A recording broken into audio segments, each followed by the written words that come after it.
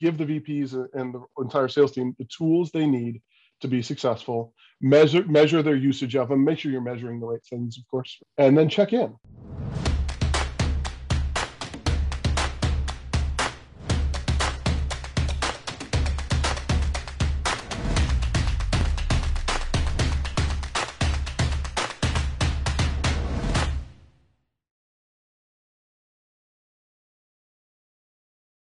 What's your philosophy or your approach to revenue leadership, and how has your life impacted that? Well, it's changed over the years as I've learned, right? And from, frontline leadership and moving my way up, where I used to think I could get it done myself and I could do it, and my ego was in the front, right? And as I tried to become more of a servant leader, I started to realize there's certain things I can't fix. It's not on me to fix, and it's not very scalable for me to even be involved in fixing it, right? So a lot of it is hiring the right people, and when you hire the right people, it's just so much easier. I know that sounds so obvious, but so it gets done so little, which is really funny to me. Where I've had situations where we were having issues with SDRs showing up to work. If you can't even get them to show up to work, they're probably the wrong people. You want the people that are pounding on the door at 7:30 to get going, in that sort of role. And so I told the leader who was in charge of that, it's like, you obviously have the wrong people, right? And she was just trying to fix them and motivate them the right way. It's like, no, start over. And so I think as I've gone up in my career, there's been certain things you just got to realize you can't fix. You don't have a magic wand. And that what you really need is strong leadership beneath you and strong individual contributors beneath you. And if you want to give everybody a shot, everybody gets a chance, right? I'm not saying just walk through the door and start kicking people out, because that doesn't work either. But as a servant leader, you need to realize that your energy is going into them to make them better. And if you stay focused on them and giving them the tools and the power and the knowledge they need to be successful, right? And if you're giving them that and it's not working, that may not be your problem, right? That's probably a people problem, particularly if it's working in other areas. So I think, getting to that point very quickly and realizing that you've just got to have really solid people there. And now I tell everybody on my team, you'll never be surprised. And what I mean by that is I'm never going to call you one day and say, hey, you're out. If you don't see it coming, you're blind. I do things like, all the standard stuff, performance improvement plans and all that stuff. But I believe in brutal transparency. If I don't like something that's going on and I don't say anything about it, well, that's my fault. This is like your partner, you're married, whatever it might be. Same thing. If things are going on that you don't like and you don't say anything about it, it's almost as much your fault as it is theirs. So I do believe in brutal transparency, and that way people aren't looking over their shoulders all the time. At the same time, when they're fully empowered and you're not talking to them every minute of every day to see exactly what's going on, right? Because they're off doing their thing. They know if you're not happy, you'll call them and tell them that you're not stewing in the background and frustrated by them. I think that gives people a lot of confidence, and to know that they don't need to be paranoid about what's going on. I think salespeople naturally, I think the best salespeople I know are naturally paranoid.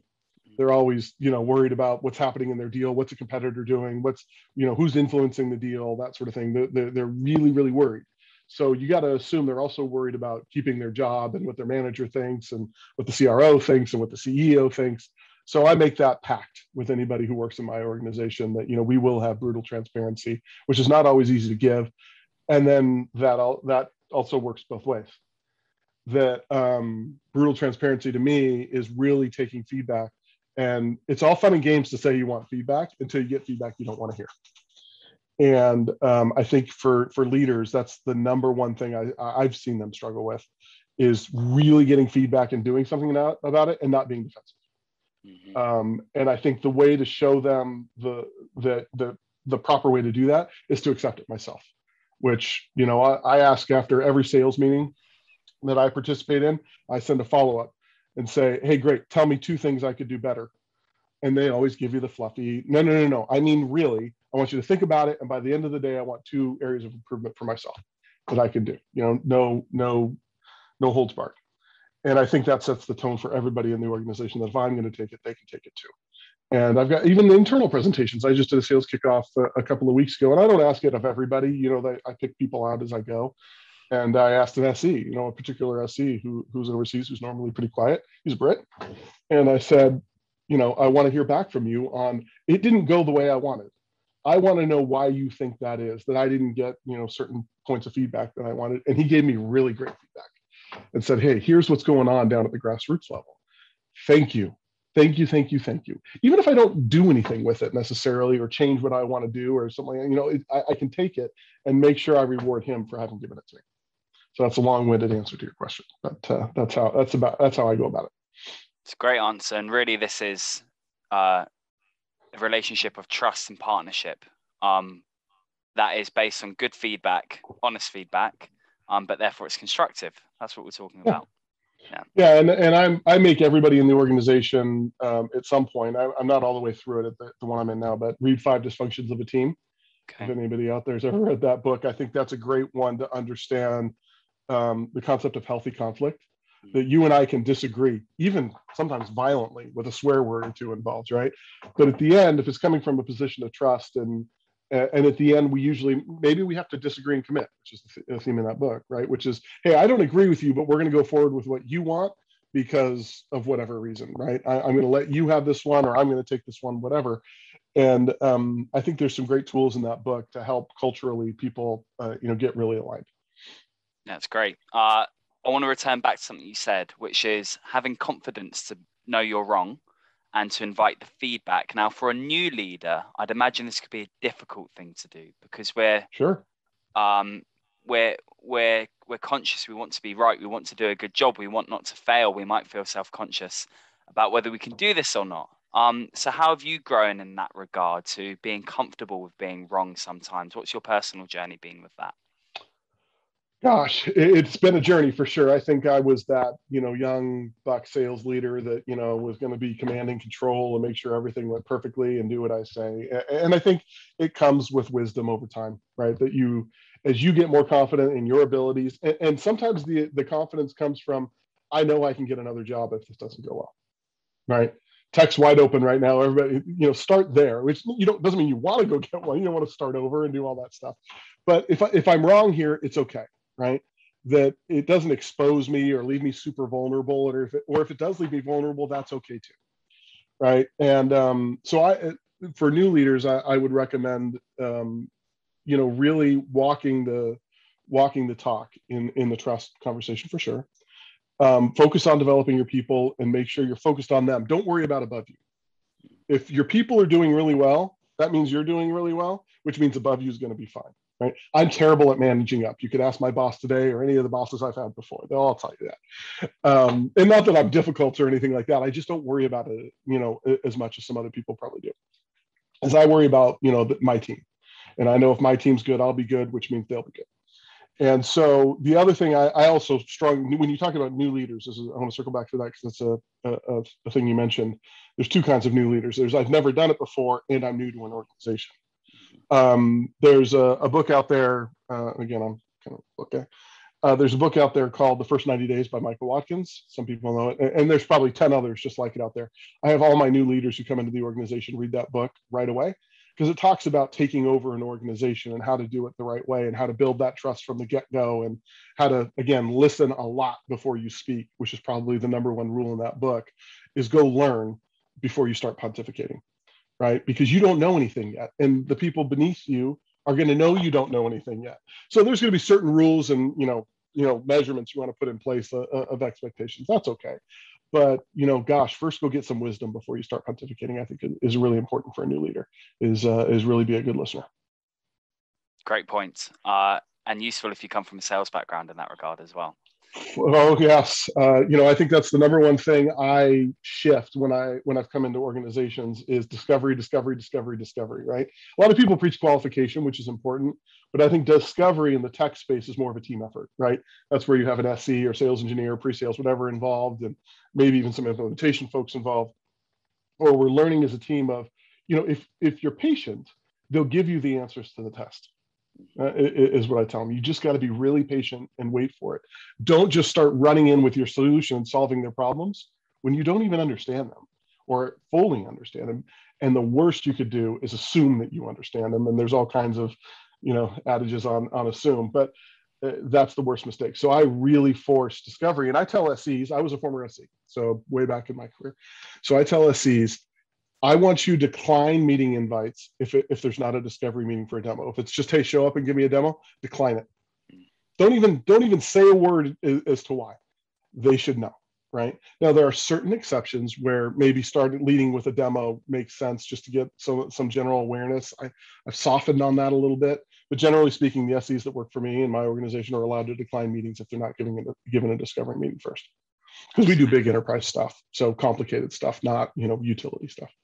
Yep, understood. Make sure you're off on the right track. Now, I think this conversation works really well with the VP of sales piece.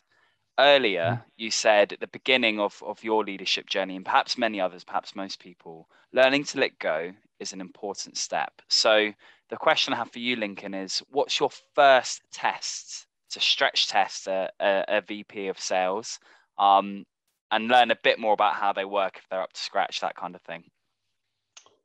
Well, gosh, that's a tough question.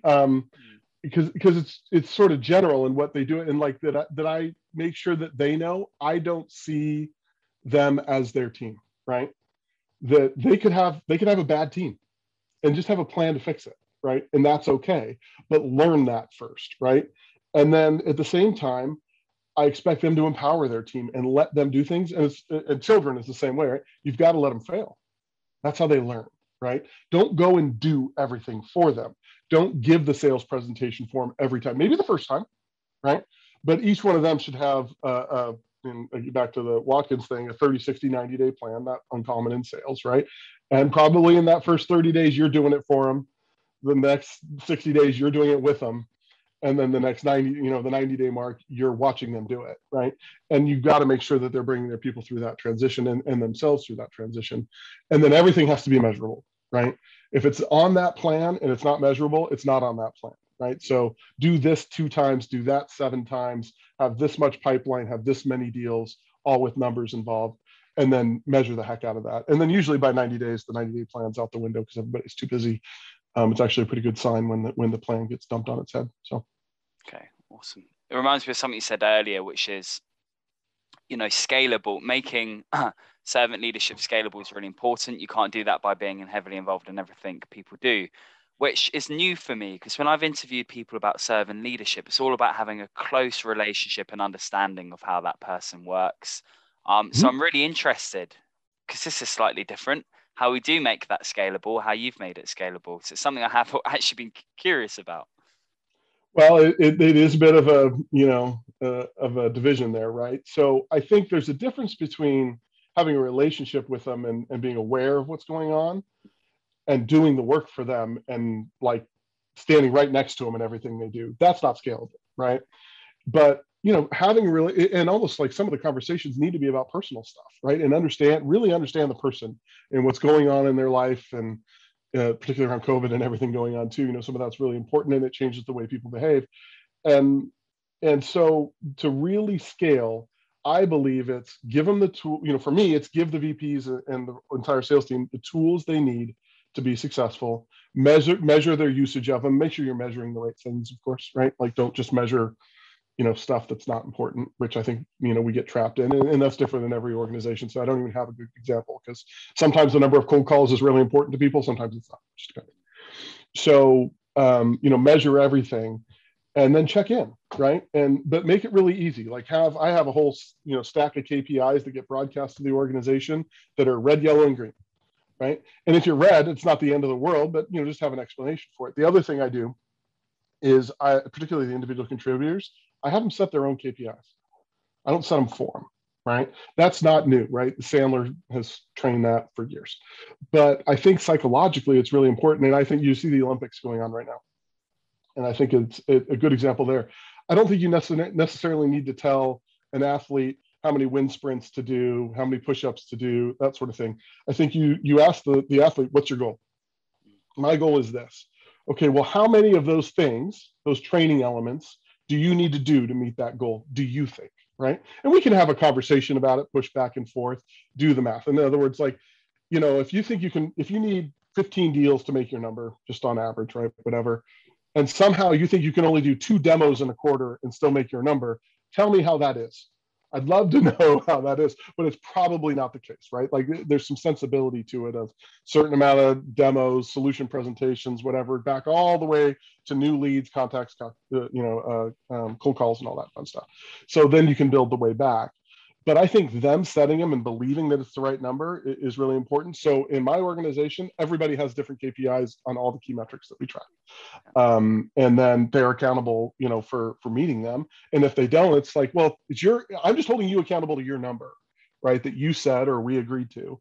And I think it's a much more peaceful conversation than the dictation of how dare you not make 150 cold calls this week. I've got one rep that has, I don't know, he's been here forever, so he has a ton more accounts than anybody else in the organization. He needs to cold call less than the brand new rep, right? So there's all kinds of situations where those change. That's awesome, Lincoln. Final question for you then. If you Sure. could ask one question to a room of CROs and the best people to ever do it, what would you ask them? Wow, that is a great question. I think it's what's the best way to build pipeline? I think that's the hardest thing to do and get right. But once we have the pipeline this is me personally, I think maybe it's because I was an SE. I was always better at the back part of the sales cycle than the front part. So I think that's some of my vulnerability and my weakness there, which is why I measure the hell out of that now, because I know how much I hated to do it. So I know that it needs to be looked at because it's tough. And I think that's where CROs could be talking to one another, because I think that's where a lot of the creativity comes in. I think, after that, it feels like in my space, where I sell B2B, to mid-market enterprise type companies, it's kind of just some variant of solution selling or something like that after that, right? We learn about the problem, we show them how we solve it better than anybody else, and then you plan, how to implement it, and then you get the thing closed, right? And you start going. It's some variation of that. But the prospecting and that's where the creativity lies of how we get those deals into the pipeline. I think that's always the most interesting thing for me to talk about with other sales leaders.